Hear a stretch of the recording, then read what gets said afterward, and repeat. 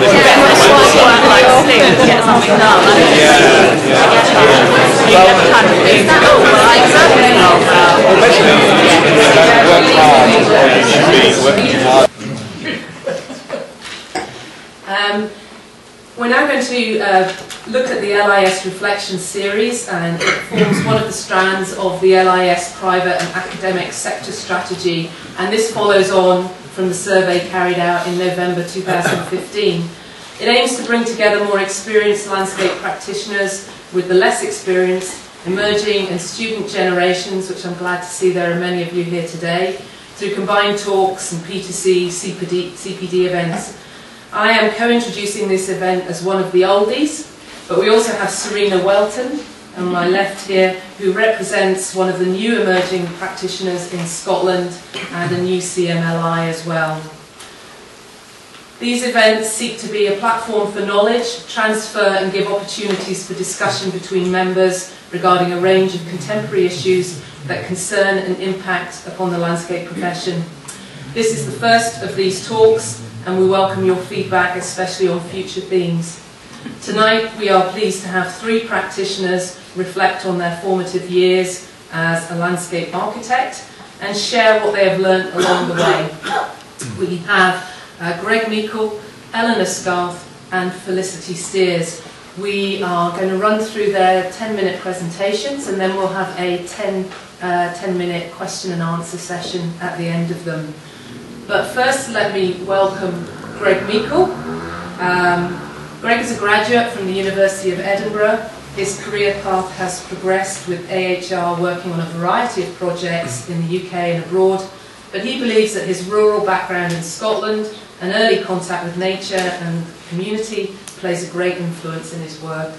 He has recently enjoyed the challenge of managing and physically creating his successful winning plot #1 at the Chaumont-sur-Loire International Garden Festival, which is based on the Mary Shelley novel Frankenstein.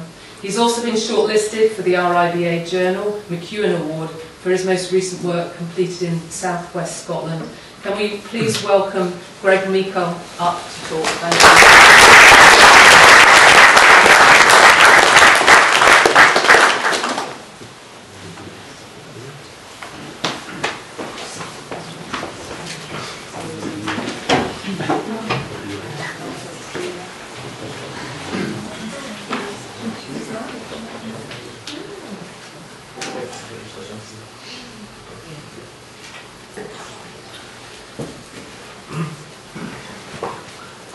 Hi, good evening.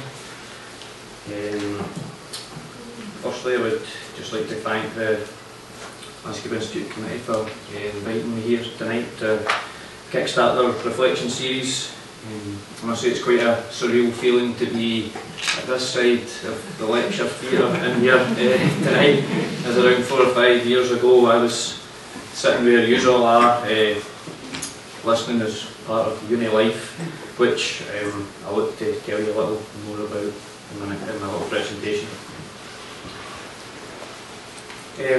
Rachel touched on some of the things there, but what inspired me to be a landscape architect? So I originated from the rural environment in central Scotland, where I grew up in close contact with nature, a local community, a local farming community, which were involved in working the land. The diversity, the richness of the landscape was always part of my childhood, and it developed an interest for me for gardening, for architectural design from a very young age. I also was very aware of the knowledge being passed from generation to generation. As Rachel was saying, I began working part-time at AHR in 2010, and after graduating here at the University of Edinburgh, I commenced full-time employment in 2012.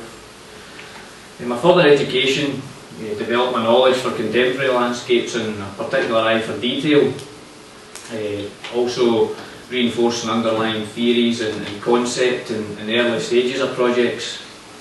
I believe this contributes to the creation of a successful external environment which has to be robust and sustainable as it matures and develops over time. AHR allowed me to to take a small private scale landscape construction design expertise that I had and apply it to the larger scale projects, public realm, education, commercial, environmental improvement, all over the world. I've been involved in projects in Dubai, in Kazakhstan, St Petersburg, and from the very north to the very south of the UK. I've recently, with a colleague, been successful in being awarded plot number 1 of 28 at the Chaumont-sur-Loire Garden Festival in France, with a concept deriving from Mary Shelley, which we'll touch on later. Inspiration for me, starting my university experience, was probably around 2009 when we had a study trip to Germany.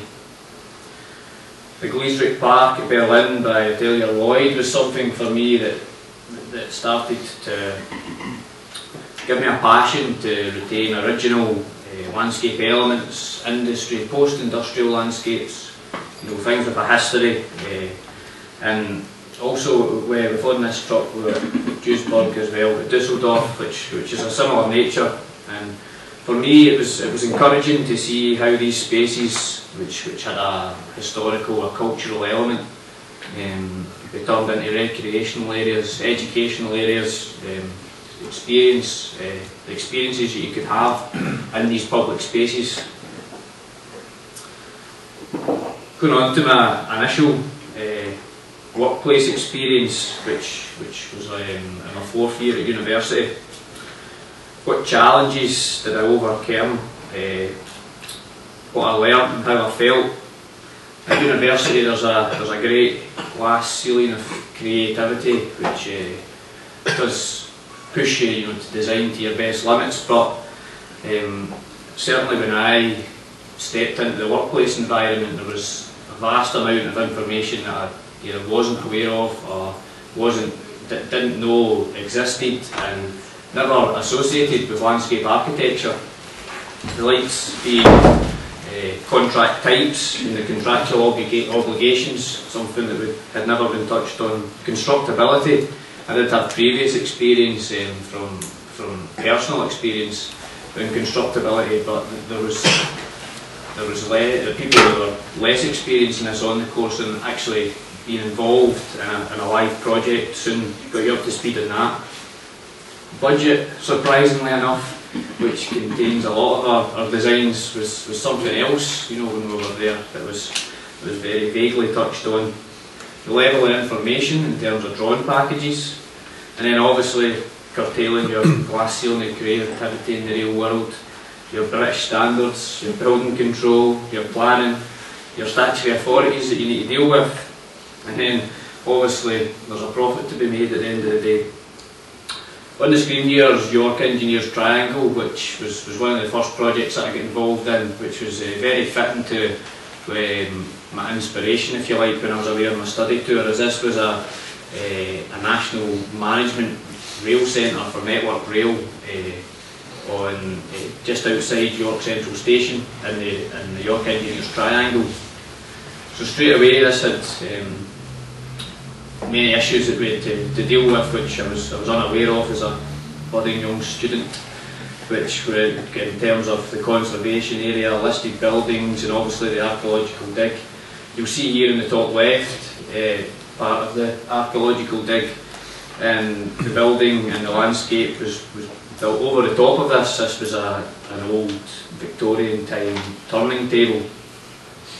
So this appealed to me straight away, and on the right here you can see some sort of replication and how we tried to retain these features, and on the right is the actual centre spot and turning wheel of what lies directly below the ground. I also got opened up to working overseas in Dubai, which I went there to work for a few weeks, and also remotely, which gave me confidence back in what happened at uni, because it was very much like uni, and quick ideas, quick concepts, not necessarily worrying about constructability, but it opened me up to understand there was two very extreme scales in the landscape architectural world. My current workplace experience, so my initial workplace experience did affect my outlook and did affect my approach to projects. It is a completely different skill set over and above what you obtain at university. On a daily basis now, I deal with project administration, projects of different scales, different sectors, and also professional integrity is something that's been developed along the way. An initial project start for both of these projects that you see here, the top being the North East schools in the North East of England, which I was project landscape architect on for 4 primaries and 2 secondaries.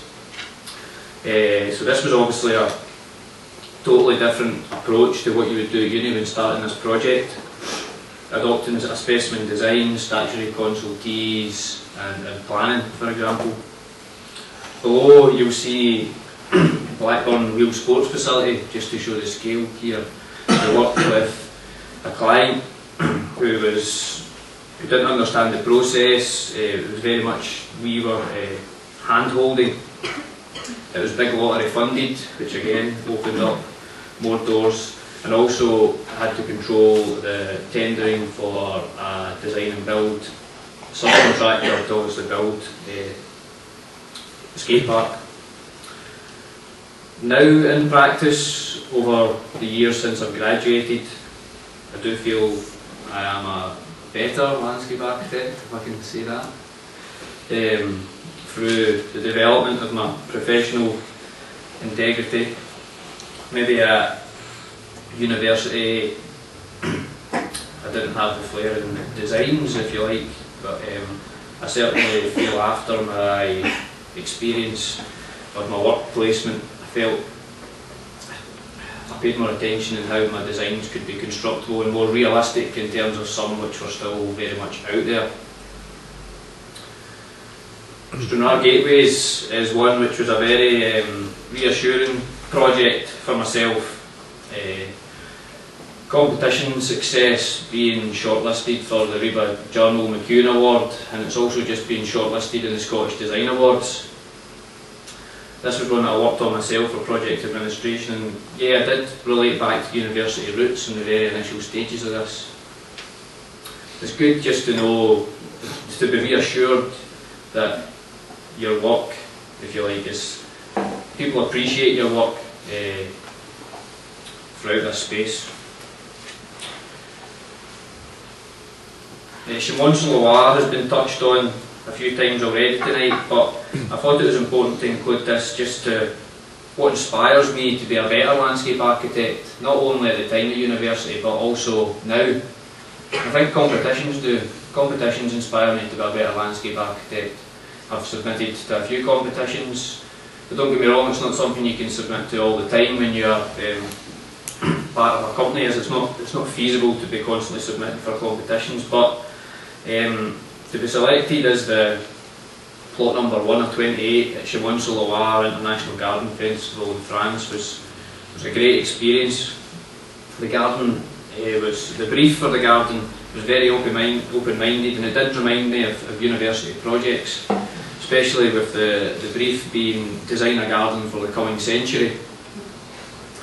We being me and my colleague Anka, used Mary Shelley's novel Frankenstein, and how this had a relation to science, how science was good, how science was bad, how science has developed through the years, how it's became used for the likes of GM crops and also for the likes of cloning.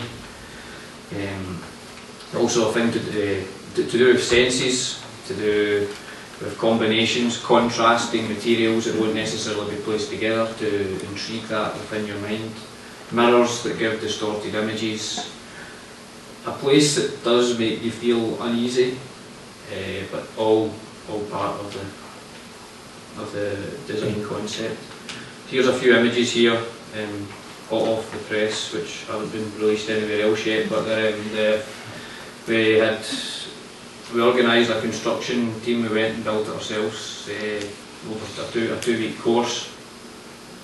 And this is some of the final images. We're back in France next week for the official opening, the 4th, when it is then open to the public. It's a part of a Chaumont-sur-Loire domain, which is a large chateau. You probably won't see this, but there's some flyers and stuff that were out earlier to do with the garden and the actual domain itself. Me and Anka would be happy to talk to anybody who's wanting to know a little bit more at the end. If you're hanging around for drinks, but please, if you're not, take away a flyer, and if you're wanting to quiz us or anything, please get in touch. So to sum up, I love my job as a landscape architect. 2 days are never the same, 2 projects are never the same. I can fulfil my passion for the great outdoors, which relates to my childhood, and for design.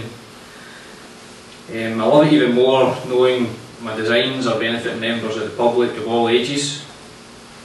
But I would also say, and just open up some questions probably for debate, within my short time in practice, there is a hole that's developed in the education system, which preparing graduates for the professional world maybe could be addressed a little more.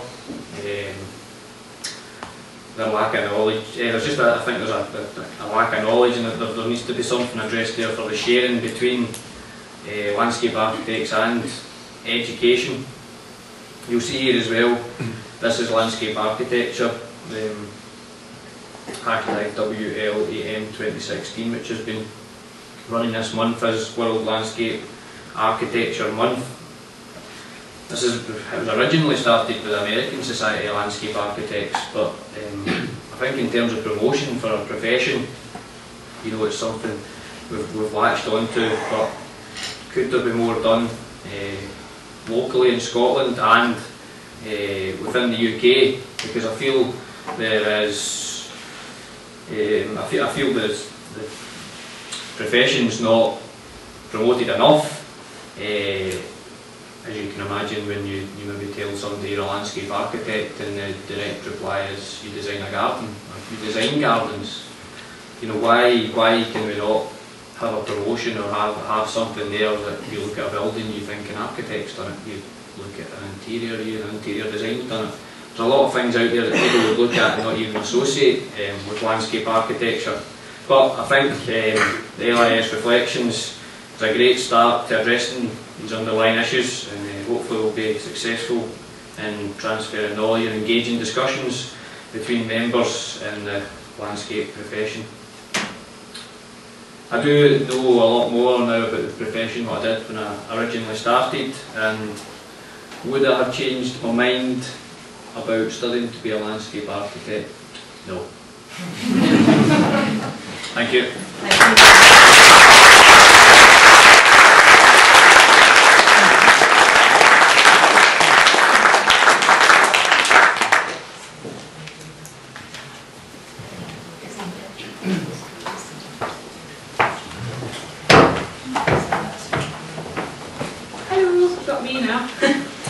I'm going to introduce the next 2 speakers, which are Eleanor Cathcart and Felicity Steers.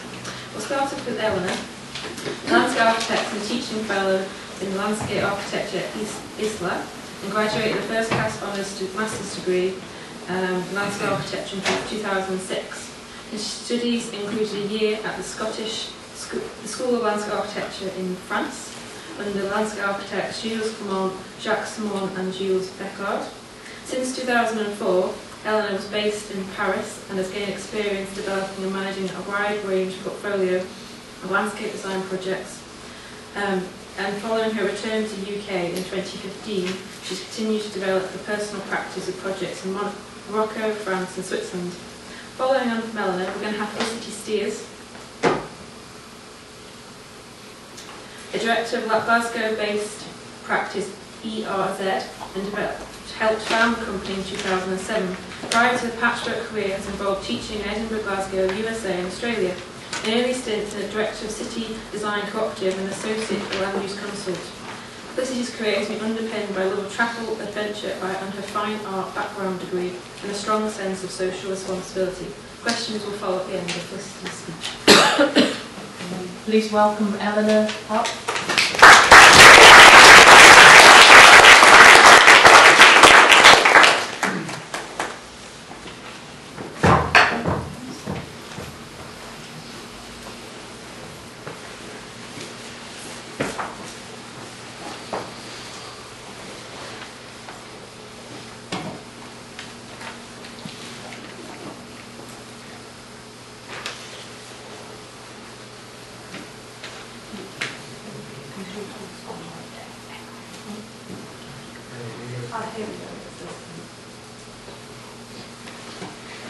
Okay, so I've already had an introduction which skims over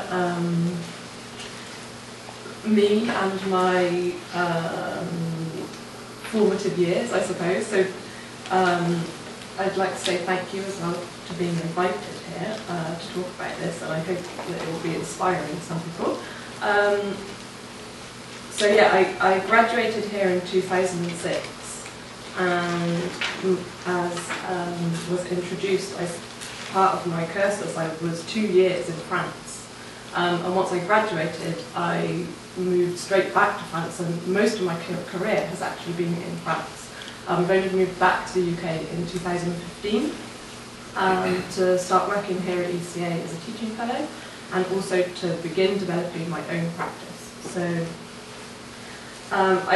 we were sent quite a few interesting questions to develop this presentation, and of course it sends you straight back to thinking about those early formative years. So I kind of followed, the presentation follows the questions that we were asked, and they opened up obviously quite interesting things, and it's just interesting as well, and it's quite inspiring to hear Mikael's presentation, because it makes me question as well things that I've put together for this presentation. So the first thing I'd like to talk about is the challenges of the first years of entering work after graduation.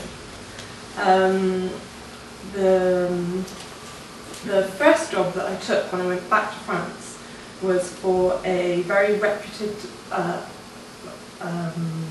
office. And I remember the first day, I think, coming from ECA, where it is very open and very creative. I think even the first day in the office, I remember asking, as I was given a guide around the office, where's all the model making equipment? Where does this get messy? And do we start? And I was told, oh no, well, we don't really develop our projects that way. And I think even from maybe that first day, some alarm bells started ringing for me. So I gave it my best shot, and I unfortunately really struggled in the office. I didn't find the opening up or the possibility for creativity, and you start asking yourself questions: am I in the right profession? Is this for me? And I think that moment can be very hard for a lot of people leaving university and moving into the world of work. You also, as has just been discussed, sometimes you just don't feel equipped, you don't feel like you have all the skills, you feel like there's so much that you still need to learn, and it can be very challenging. I think the main thing is that if you end up in an office or a practice that you feel is not suited to you, sometimes you just have to admit it and maybe search for your own path and try different things. I think that we all have certain strengths and weaknesses. There are parts of the practice of landscape architecture is so vast, actually. As we just discussed, it's going from maybe a garden scale or planting design or ecological concerns to dealing with big post-industrial sites. Everyone has a certain speciality. So I think for graduating students, you're still trying to get to know yourself, you're still trying to get to know your strengths and your weaknesses and your interests. And I think that those first years can be quite a struggle. I after 6 months realised that the practice I was working in was just not the place for me, and I ended up moving back to the office where I'd done my work experience, which was with Michel Devine. It was a difficult decision to make because I'd already had a work experience there, and I knew how hard the life was working in that office, but I think there was, that I was able, I went back to a place where I felt that I could grow and develop and test things, and that was quite exciting for me. So we're also going to show some slides to kind of take you through this journey. So I have included just a few slides of the work that I developed here at ECA as part of my final year graduating work. So at that time I was quite interested in developing kind of wide-scale landscape transformation through strategic interventions. And as I'm working here now, so I feel like maybe in opposition to some of the things that the first speaker said, an academic institution, particularly within an art college, has to encourage students to be creative and to test the boundaries of what landscape architecture can be. This doesn't mean that this is an accredited course and we have to equip students with the tools and the skills for the world of work. But I think that creativity, I don't think we should see it as something which is antagonistic to the constraints, because all the constraints that you have to deal with, I think creativity is actually the strongest tool that you have in your box as a designer to deal with all those things, all the decisions that you have to make to get a project through. If you don't have the skill of being creative and making things work, then I think every single decision and everything you have to do along the way is quite difficult. So these are just some slides of things that I was experimenting with in my graduating years, so I think we can pass quite quickly over that. And then I will come on to show how I started to, I think the experience that I had at Michel Devine's office allowed me to test to see how, in reality, some of the things that I've begun to explore at ECA, how those things can be tested and brought together, even on this big scale, but through making transformations in the real world. And the approach through making and through drawing that was very strong in that office is something that corresponded to a way that I understood of working out a project. So I've just taken this quote, which is talking about the role of drawing in Michel's work, which is very important, and I would say drawing, but as a wider thing, drawing and making. So here are just, this is just, I've just shown two projects that I worked on here, but here we see the drawings and the testing, and most importantly, the models. So a project like this project for the right bank in Bordeaux has been constantly developed, at every single scale of the project was developed through making models and through developing drawings. So here we can see how these things were tested and then put together. And a constant questioning. Quite a lot of the work was developed through prototypes. So we would test things in models in the office, and then we would test them on site through, everyone, I'm sure lots of you in your offices, you're making prototypes on site. But I think one of the questions that we were asked is, what do you think in your early years of work made you a better landscape architect? The thing that I think I've really taken from working with Michel is a constant questioning. Never content with the final project, always trying to push it, and quite often being unhappy with the results and then completely overhauling it and testing it again. And this is something, I think this capacity for self-criticism is the thing, I would say, from those formative years that I really took forward, and I suppose bring back now here into ECA, and this is something that we encourage students to do, is to be self-critical. It was actually the first time I ever met Michel Devine was here at ECA, because he came to give the David Skinner lecture. And as he presented his own work, every single project he presented, he said, well, this is what I did, and this is how we built it, and this is how it turned out. But if I was to do it again, I wouldn't do it like that at all. And I think that capacity, that rigour and capacity for self-criticism is the one thing that if I had to put it down to one thing, I would say that's what I really took away from that experience. So just skim through some of these. So again, here just a kind of snapshot of maybe a tiny, tiny fraction of the model making that went on in the office. And again, just as another example, a project like this project in Ile-Ségant, really the transformation of a very big area to the southwest of Paris. And because these projects, so the Bordeaux project and the Ile-Ségant project, are projects that lasted, I think, from even when I first started my work experience in 2004, and some of these projects are still ongoing.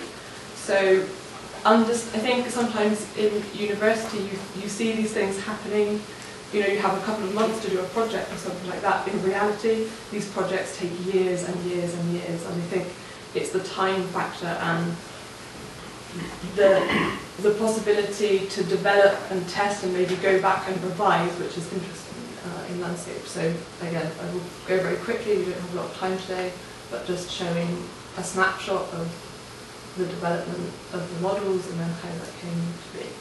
I just wanted to include this slide, just again reinforcing this idea about the drawing and the making. This is an exhibition which is part of the Pompidou Centre now. So the Pompidou Centre actually bought some of these works from Michel. So something else that I think is very strong in the work of that office, where I spent so many years, is that even the development work, every drawing and every model, not that they're necessarily precious, but they have a certain quality to them. So the exploration that we do as designers, I think we should be proud of it. I think sometimes as a designer, you maybe are asking a question, and the thing that's quite hard is, what is it that you're selling? Because you're selling somehow ideas, I suppose. And I think what was really just fantastic in the purchase of these works by the Pompidou Centre is somehow there is an understanding that there is a real value in that work, and the making and the drawing is really important.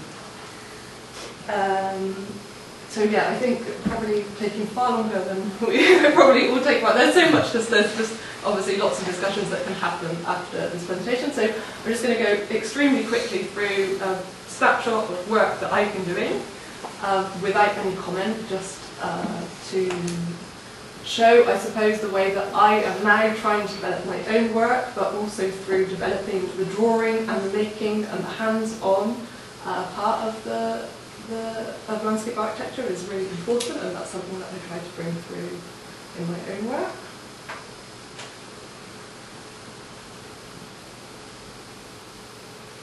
And finally, to sum up, and again the first speaker touched on this question as well, is this lack of transference between the academic world or education of landscape architecture and the practice of landscape architecture. So I suppose, as I said at the beginning of the talk, none of us, I think, graduating and arriving in the world of work felt that we were fully equipped to be, we are formed as a landscape architect, but we are not necessarily fully formed.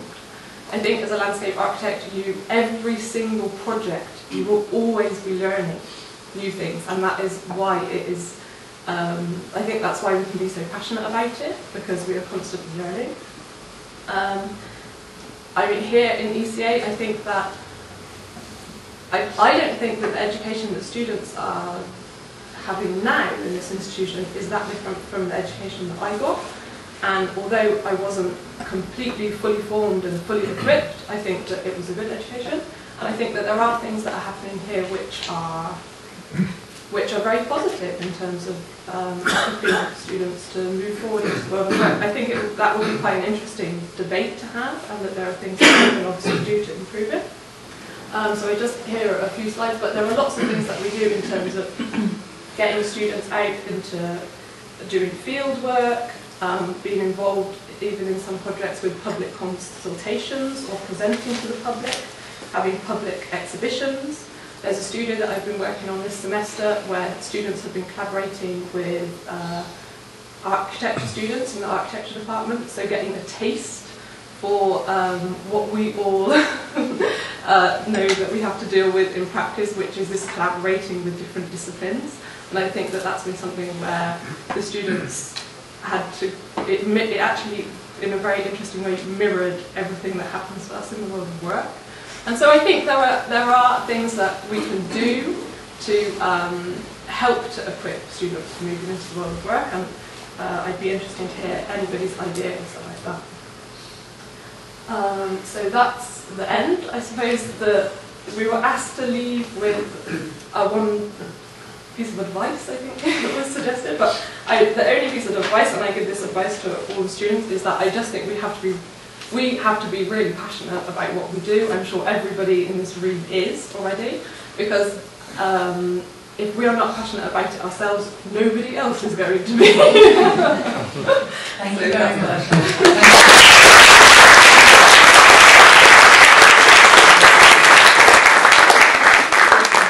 Thank you, Eleanor. Can we invite Felicity Steers up now?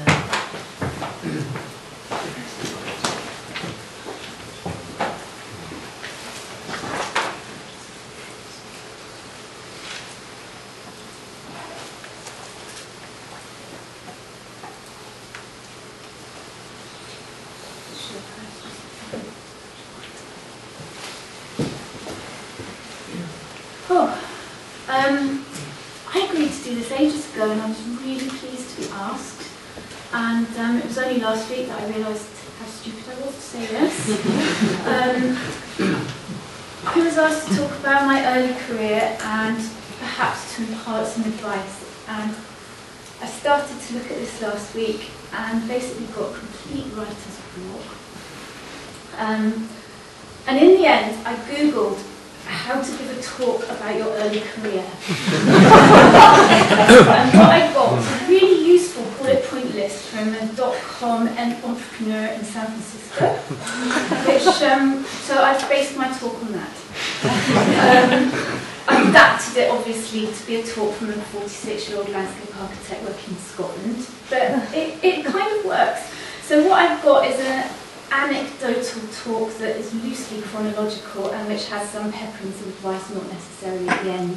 So I've kind of followed the brief, and you'll probably find from my talk that I'm not very good at following briefs, so sorry. Mostly the advice is based on stuff that I wished I'd done and that I forgot to do at the time. So, this is me at Edinburgh College of Art in second year. I had a fantastic time at Edinburgh College of Art, drinking, going to Kaylee's, making friends. The biggest piece of advice, and I put this right at the very front of my talk, is don't marry another landscape architect.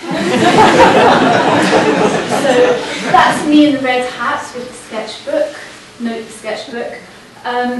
The handsome boy sitting next to me is now my husband and my business partner. I would say a really good bit of advice would be to marry a wealthy person with no family, perhaps a GP.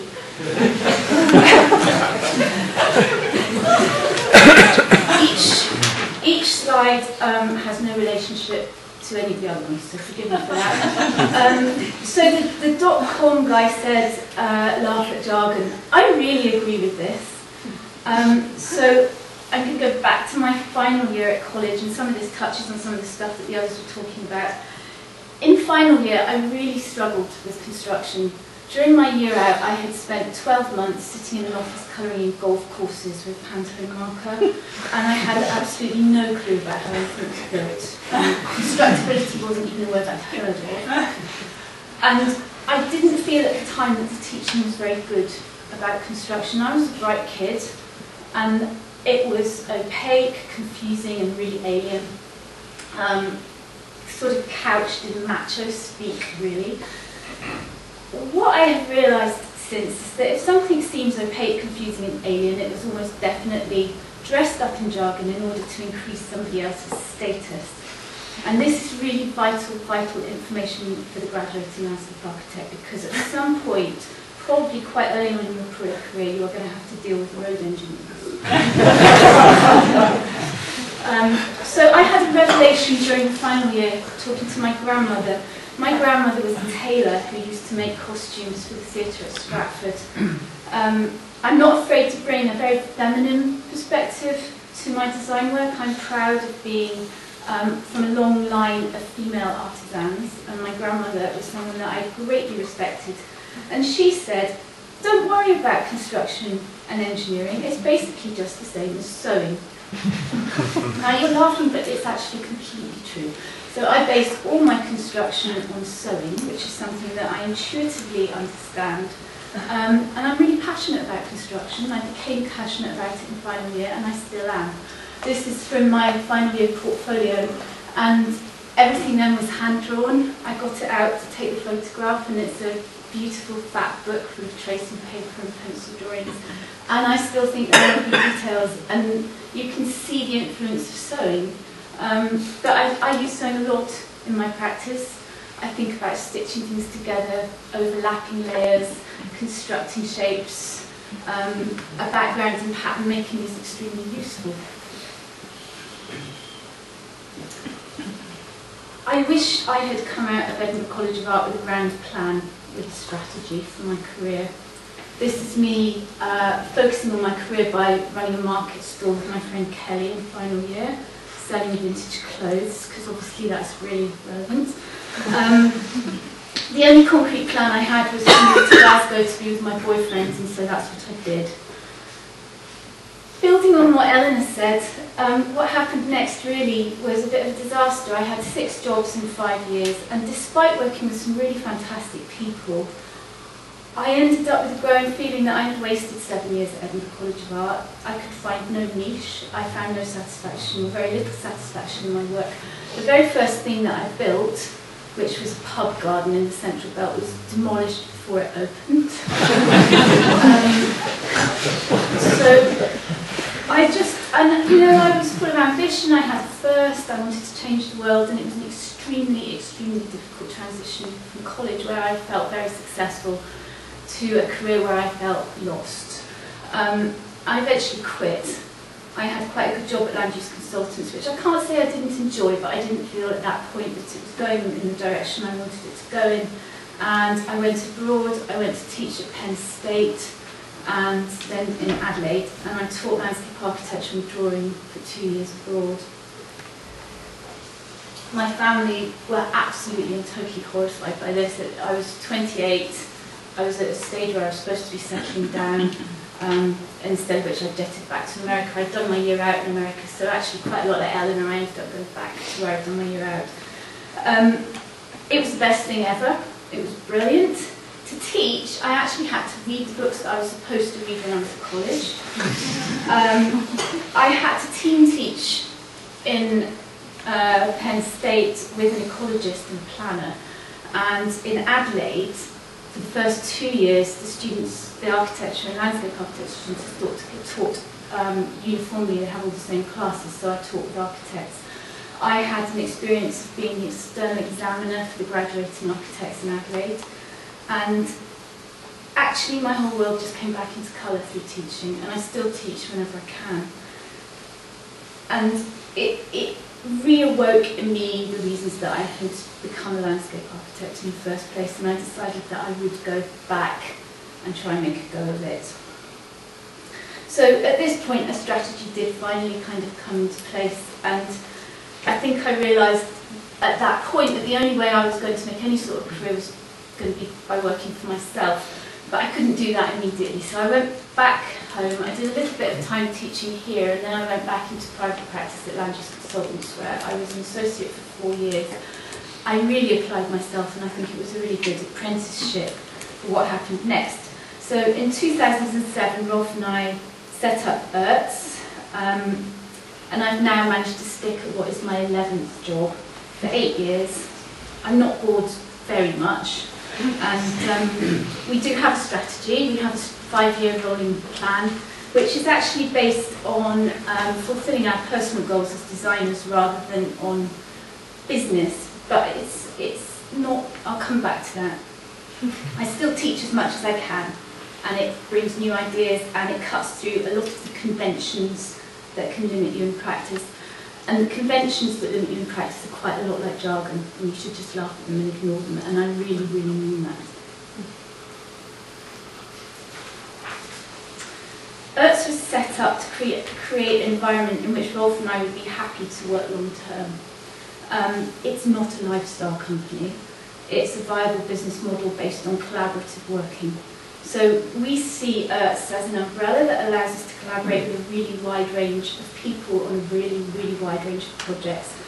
And that actually gives us a great deal of economic stability. So during a time of great recession, we've grown from 1 person to our biggest 10 people.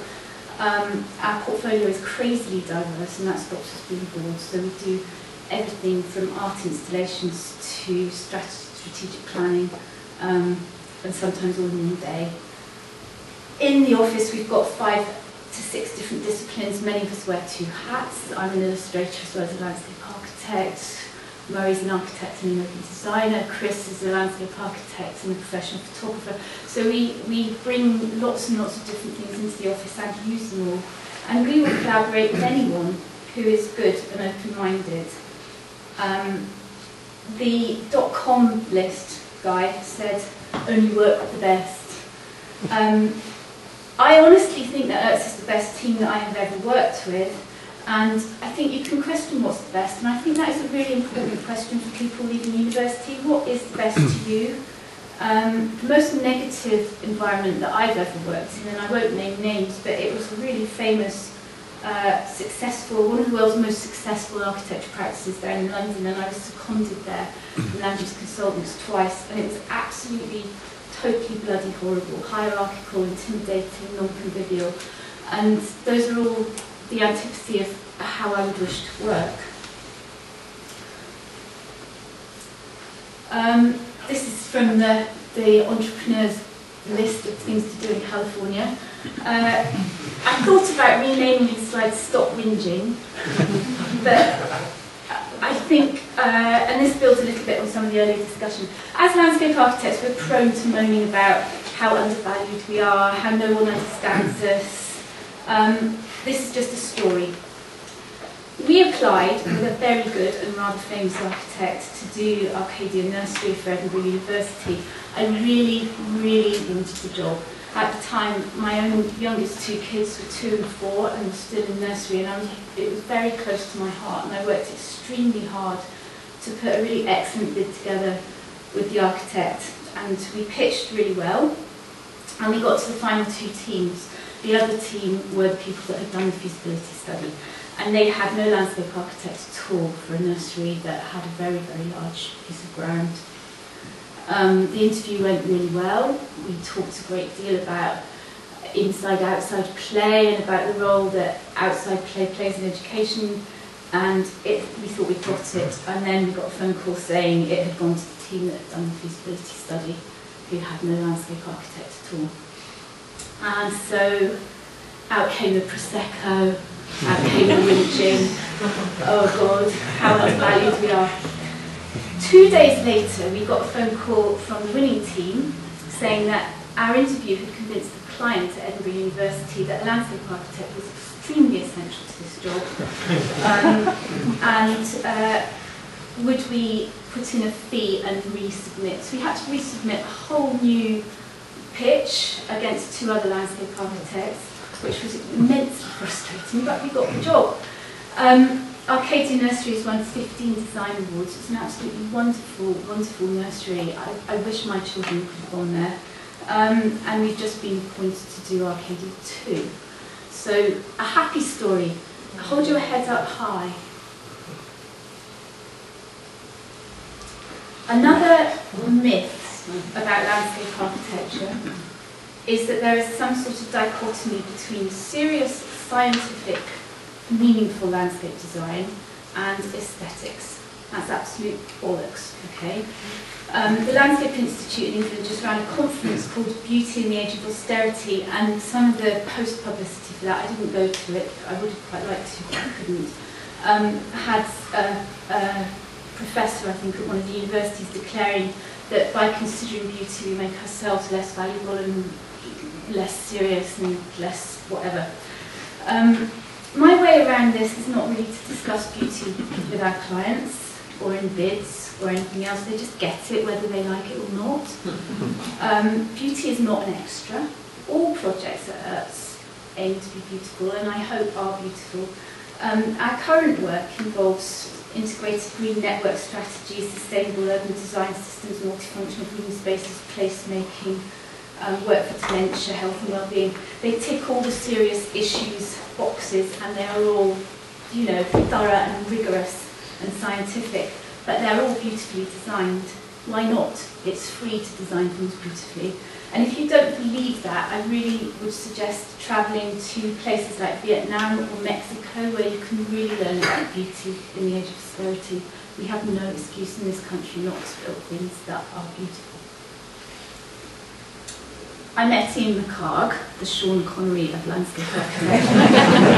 I met him twice. I thought he was horrible, actually, particularly when he critiqued us during the third year at Edinburgh College of Art. However, he always saw that landscape architecture is the profession of the future. The most important issue of the 21st century will be the condition of the global environment.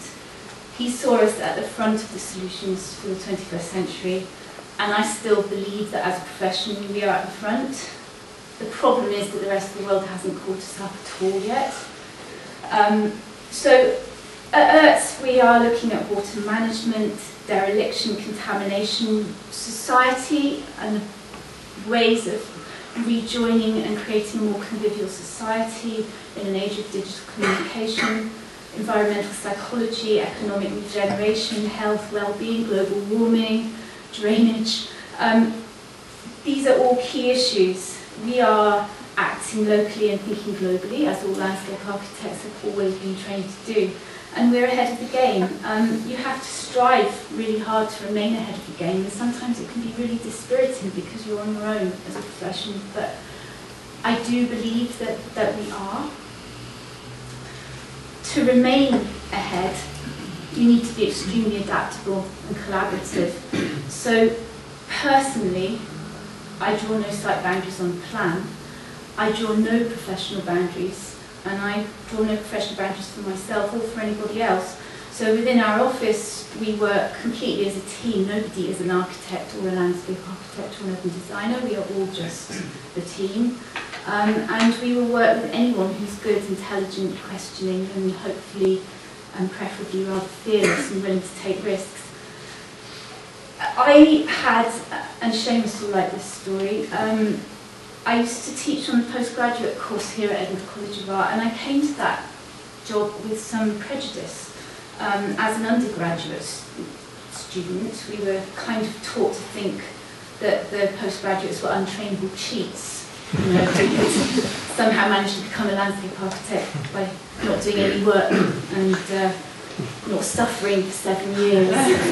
I quickly learned that that's total nonsense, of course, and what I would say is one of the best students I ever had, and perhaps Seamus would remember her, had an undergraduate degree in hotel management. So, you know, we need the people that are coming in from other professions and other disciplines, because that is the way forward. And what is happening, as many of the people in practice will be aware, is that people are muscling in on our territory anyway. So you can either, you know, put up boundaries, or you can just welcome that and embrace really good collaboration. Finally, and it's quite nice how these talks are slotted together a little bit. I forgot my notebook. Hang on, I just need to get a quote. Sorry about this.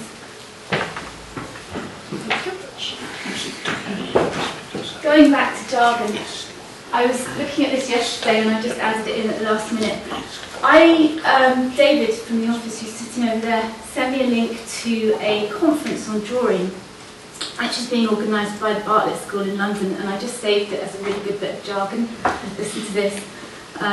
Drawing Futures will focus on the discussion of how the field of drawing may expand synchronously alongside technological and computational developments. Bringing together practitioners from many creative fields, the conference will discuss how drawing is changing in relation to how technologies for the production and dissemination of ideas are developing. Far from killing it, technology promises new avenues for the drawn as a speculative method, and its future are ours to shape. I was quite put off. I wasn't sure my drawing was good enough. And then I thought, well, it's, you know, laugh at the jargon. I've translated it for you. It means keep drawing. It's the most vital design tool now and in the future.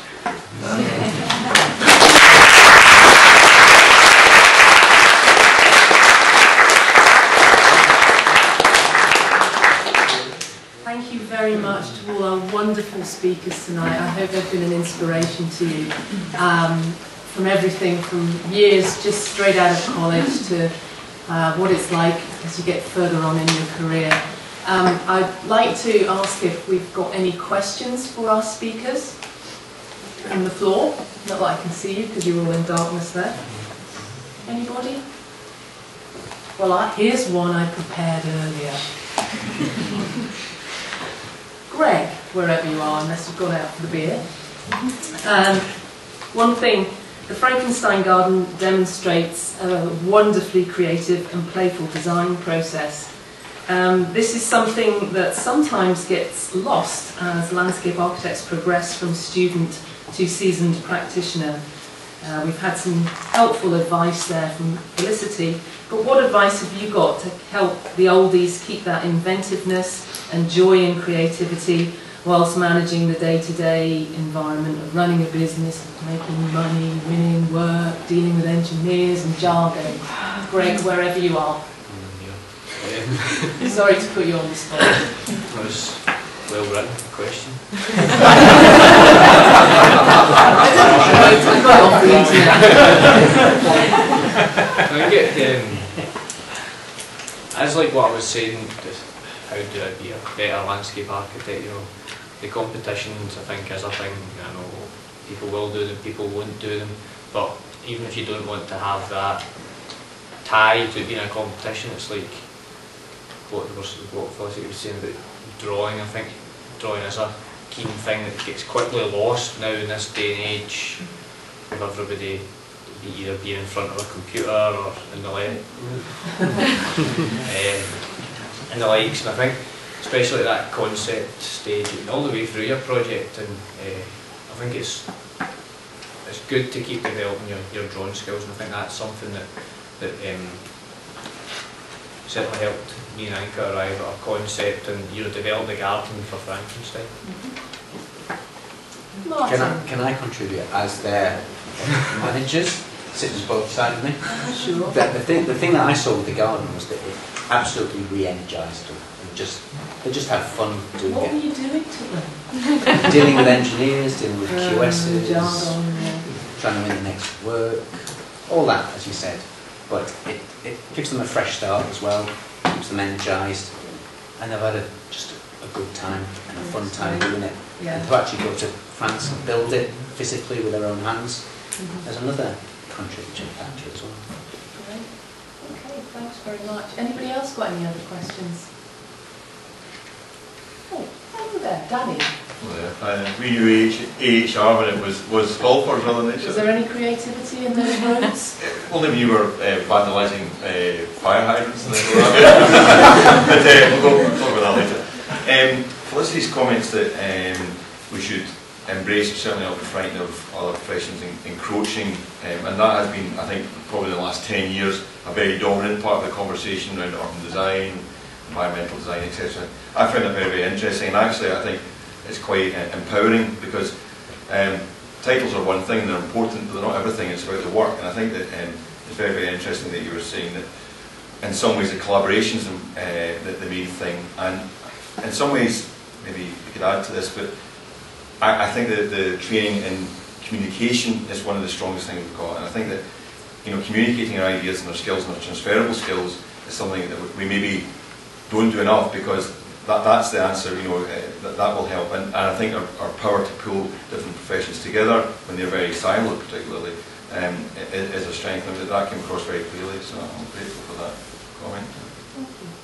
Yeah, I was meaning to say, but I forgot, based on what Ellen was saying, that it was really good to hear that she's running projects at ECA that are in collaboration with the architecture department, because when I was a student, we had one project through the whole of 5 years, which was a rubbish project, and we didn't do any projects with the town planners who were on the floor beneath us. And actually, we should be starting that collaborative process in education.